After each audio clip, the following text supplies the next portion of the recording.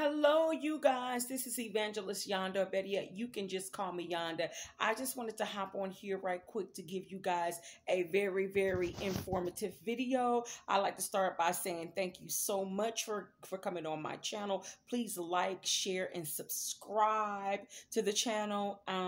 You guys, if you see me glancing over to the side, just know that I have my computer with me. I am going to give you guys some examples of practicing witchcraft, okay?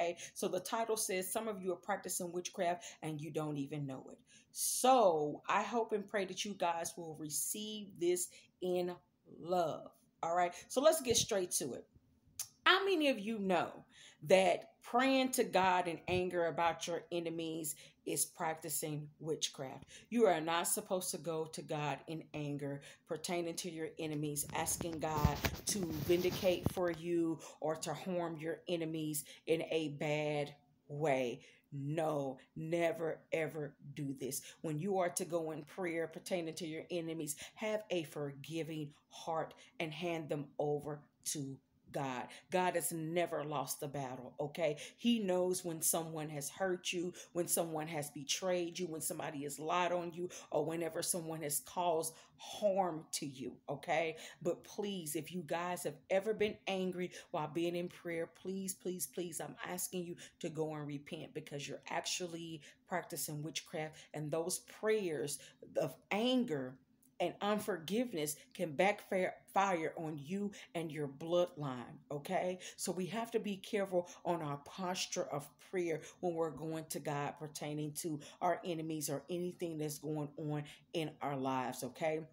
You have to be very careful about things like that, okay? Now, what I'm going to say is, I know sometimes that it's hard, that people will do things to us, and our first thing is we get upset. But I'm telling you, it's best to forgive first. That's the thing that you're supposed to do anyway. And although there are some warfare prayers that we as people of God can use pertaining to our enemies, but however, this is the thing about that. You have to be living a clean, holy, and acceptable lifestyle in the eyesight of God, to where you can use those warfare prayers. I don't want you guys to do anything that's going to cause you some harm and that will hurt you or get you into a lot of trouble. That's not what I want you to do, okay? So just know your posture in prayer. Never go to God angry, okay? All right, so my example number 2 is, be careful when you're asking God for things. And this is an example. Like when you're going to God and you're asking God to bless you with a job due to financial gain. And that I've even heard a person tell me before, I asked God for this job that I've been wanting, even if he has to remove somebody. That's not of God. Why would you want God to remove someone from their post so that you can be there? And who told you that job was even for you? We have to learn how to pray when we go to God. If anything, you should say, Father God, if it's in your will that I go to that job, please make room for me to be there so that I can expand and grow and reap a good harvest financially. You guys, you got to know that praying these prayers of new opportunity and kicking someone out of their post, that's not of God. Because what if you go on that job? What if somebody is removed and you're placed there, and you go on that job, and that job is causing more heartache than celebration? We got to know better in how in our prayers and what we're saying. Now, my next example is, please, y'all, stop praying for an in particular person that you think should be in your life.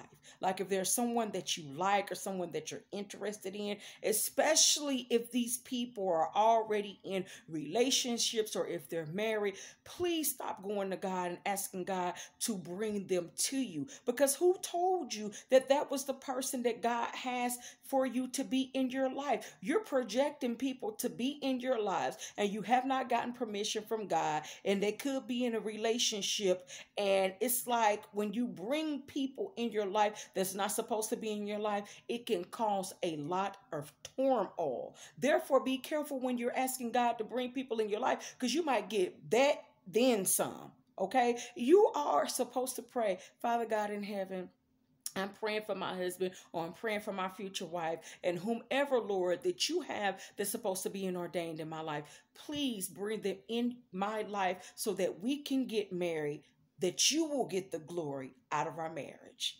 Okay, we have to be proper, and we have to be careful on the things that we're praying and the things that we're saying, because sometimes the things that we're saying has absolutely positively nothing to do with God, and God is not in it. However, if you ask, thou shalt receive, and you have to be careful, people of God, with what you're asking people for, asking God for.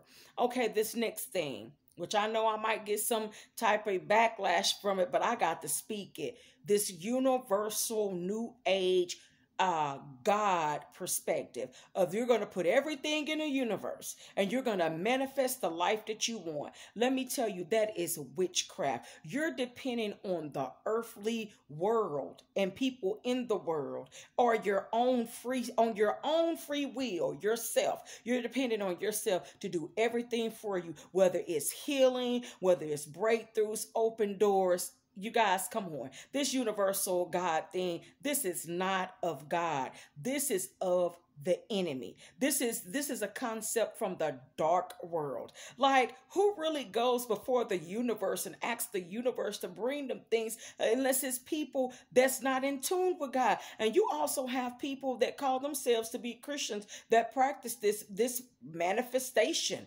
concept of putting things into the universe, and that's backwards. That's not of God. If you're going to manifest, it needs to have Jesus Christ all in it, that he's going to get the glory for whatever it is that he does or bring in your life. You should not be manifesting under a universal God perspective. That's not of God. It's really not. And I'm sorry, some of you may not understand, or some of you may get mad, but it's the truth. Jesus is Jesus, and that's it. Okay, now I want to talk about this burning sage. Witches burn sage. Yep, I said it. Witches burn sage. You are not supposed to be burning sage. And the whole concept is to, clear your house of bad energy or spirits, or clear your mind. You don't need sage to clear your mind. You do not. And actually, when you're burning sage, you're actually summoning spirits and different things from the dark world. You're opening up different portals. You shouldn't do that. You're practicing witchcraft. And let's go to the next one. Crystals. When you have these crystals and you're using them to bring you good luck, or to protect you from the enemy, or you're using them as a healing perspective, to put in your bath, or to put underneath your pillow for good luck, that's witchcraft. That's witchcraft, and you shouldn't be doing it. Okay, and I know a lot of people out there are, so I'm bringing some good information that you should know about, that you should be alert about, that you should, hey, if you're doing any of this stuff, please repent and ask God to forgive you. Okay, so now we're going to move into sororities and fraternities. If you've ever pledged for a sorority or fraternity, you basically signed a blood contract over with the dark world. They really do rituals. They do sex rituals. They do spells. They go to the graveyard and they do different things that they shouldn't be doing. They do a lot of chanting. They do a lot of hazing. There are so many children at college universities that have been killed through hazing. That's not God. And I could go deeper into the sororities and fraternities, but for time's sake, I'm just using it as an example. If you want me to go deeper about that, I will bring a more thorough part 2 about sororities and fraternities. I'm just on here basically giving you examples of witchcraft at this point in time.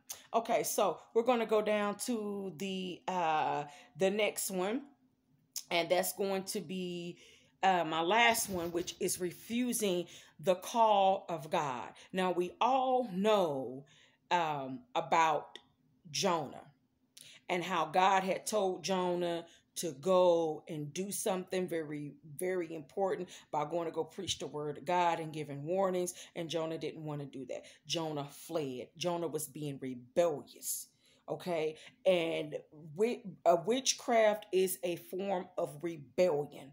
Okay, when you're refusing to listen to the word of God, when you're refusing to take the call of God for whatever reason, you are being rebellious. And a lot of people have had the spirit of Jonah, where you want to run away from God, when you don't want to answer to him, when you want to be rebellion and just do your own free will, do your own thing. God will in fact turn you over to yourself. But just know that if he does, you're acting in rebellion.